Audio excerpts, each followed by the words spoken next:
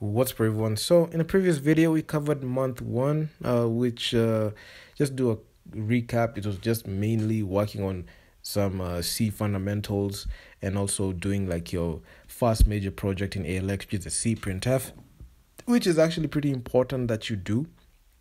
But now we're moving into month two.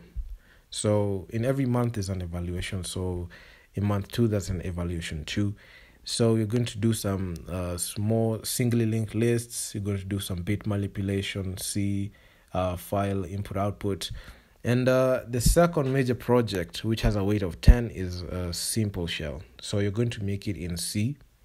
This is a project where you're supposed to create like your own console that you're creating your own terminal that in C. So it was actually pretty hectic, and it has a weight of 10. So that means this project has high implications on your knowledge in C. And what these projects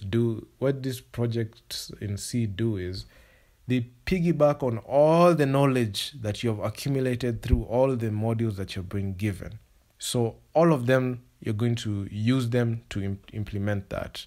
And let me tell you, it was quite challenging for me because this project was about like 14 days. It took me like half a week to be able to understand everything. And it took me like about another week to be able to implement it. So it was actually quite hectic and difficult, but it was manageable and doable. I was able to do it. And so month two, that's the major project. You don't have a lot of like mini projects, but that is the major one that takes like majority of your time because it takes about 2 weeks to do.